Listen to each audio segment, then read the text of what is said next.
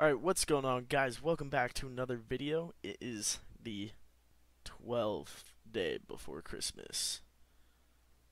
And my true love is probably not in this game, but close enough. This is the Sealed Blasphemous Prayer little showcase vid, because I have not had one of these in probably 4 or 5 years. And now I actually know how to use it, so let's get right into it. First, we're going to go over to Realm Eye, check out the stats before we get into gameplay. Alright, as you can see here, we have the Seal of Blasphemous Prayer. A seal that is said to briefly borrow the power of the gods themselves. Some paladins shun its dark power, others embrace it. It is UT. It is an event white, drops from a Penteract. Let's go through some of this here. So the MP cost is 120, which balances it quite a bit. Okay, so for your duration, range, and for how long you're invulnerable, there's these equations. And these equations all have to do with your whiz. The higher your whiz, the better the buff. Pretty much. To give a quick little rundown, if you want to plug this in, I'm not going into this. I'm good at math. I just don't want to do this in the moment. So you take 5 divided by 5 plus your whiz over 30, and you take your whiz if it's less than 30. That'll be your amount of seconds, and if 30 is less than or equal to your whiz, that is your seconds.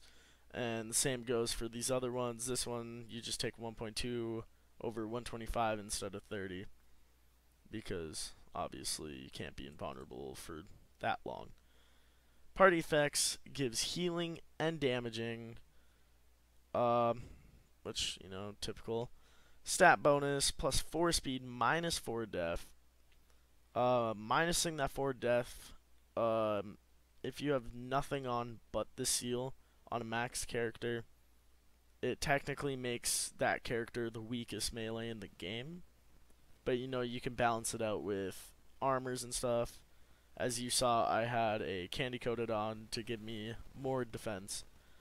Fame bonus 6%, which is a great fame bonus. Everyone strives to have that on every piece of equipment they have. Cooldown 5 seconds, so you can't spam it. Speed power is 750. In my eyes, I feel like easily should be above 1,000. Because you get multiple chances realm, so it does make sense. It's better chances than an Ogmer or a Jug. Obviously, white bag drops from Penteract. Let's go through some of the notes here. So, the notes on the Realm Eye says, a sacrifice of 4 defense in exchange for 4 speed has its uses, but any item that compromises bulk should be used with caution. Use of the seal will leave the paladin with a maxed base defense of 26, like I was saying, making this class squishier than the warrior, which is also what I was saying, as the warrior at least gains defense from his ability. Because this item is not good in every situation, it is recommended to have a tiered seal to use, as the only real use for the seal is to prevent one-shots. I'd like to disagree with that. I find the seal very useful in many situations. I've used it many times in private servers. It's pretty much the same thing, because I'm playing on the same class. Maybe I have a better sword or whatever. Fun facts. Original testing description was, when the gods confront their worst enemies, they arm their paladins with the seal. I like that. If you're under the effect and vulnerability, you can still take damage from liquids that damage you, such as lava, magma, and evil water. This is the only item in the game that can give you invulnerability. Descriptions in-game may currently bugged, causing wisdom affecting equipment to appear to have twice effect they really do. It only affects the description. It's not actually giving you twice as much. But, so it's saying go off the formulas on this page. The seal is often referred to as an Oreo by players due to it looking just like an Oreo, top of an Oreo cookie. If worn on a player who already has 0 defense, their defense stat is lowered to -4. Then they take 4 more damage per shot than before. So, those are the stats. Not much to it. Let's get over into some gameplay. Start this gameplay off. As you saw, I started the video in a weird location. We are starting over by the arena. So, I decided, might as well just go test it in here. Sorry about the mic if it's bad in any way. I am not going to be redoing this video if it is, unless if it's like completely can't understand me, because I've noticed like you can hear me breathe, and that's just where my typical mic placement is. But now that I'm recording, I'm going to try to fix that so it's not as bad. So it's just a little further away from my face in this moment.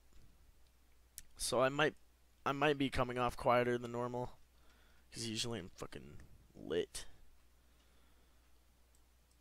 Alright, I'll get back to you guys when we start getting on the higher arena rounds and actually getting into some fun.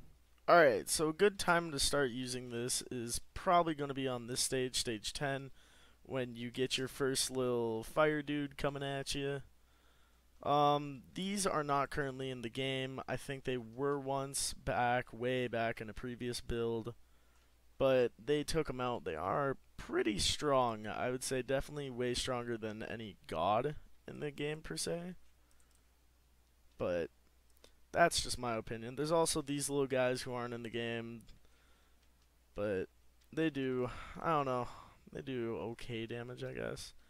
But we're using the seal for the first time, and it's turning out to be quite effective for certain situations. As you saw, the fire guy was doing quite a bit of damage to me. I don't know his name, or that'd be calling him his name. I don't know these guys' names, like these. Well, these are the Phoenix henchmen. That's what I will call them. But as you can see, the damaging it gives is nice, which is the same as this, just less range, obviously.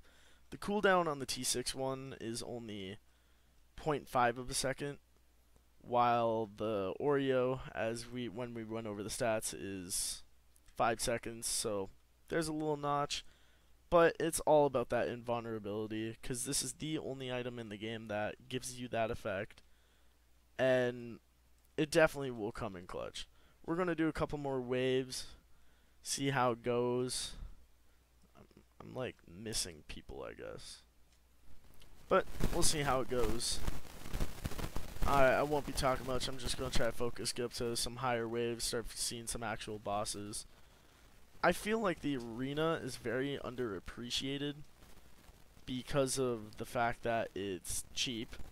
I think they knocked it down from 1,000 fame to now it's only 250. So if you were interested in doing this, be smart.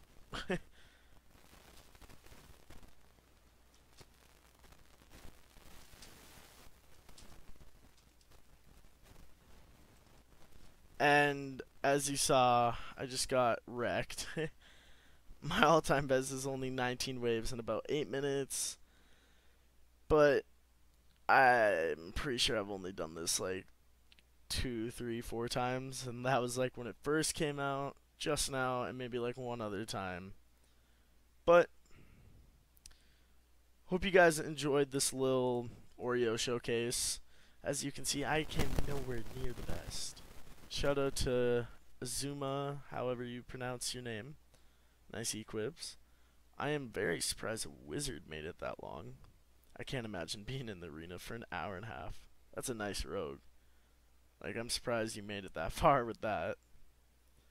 But yeah, came nowhere near close to the high score. Weekly, you know, your boy's at the top, because, you know, no one does this, so challenge me. Maybe there'll be a reward. If these aren't, I don't know if the weekly leaderboards are messed up, or if I'm actually the only person that has done it. But maybe not. I don't quite know. I don't know what's going on here. But I hope you guys enjoyed this little video of me showcasing the Oreo I got. if you want to see the whole video of the PPE that I got it with, I uploaded that yesterday, so make sure you go check that out. Leave a like, comment, and subscribe. And until next time, guys, peace out.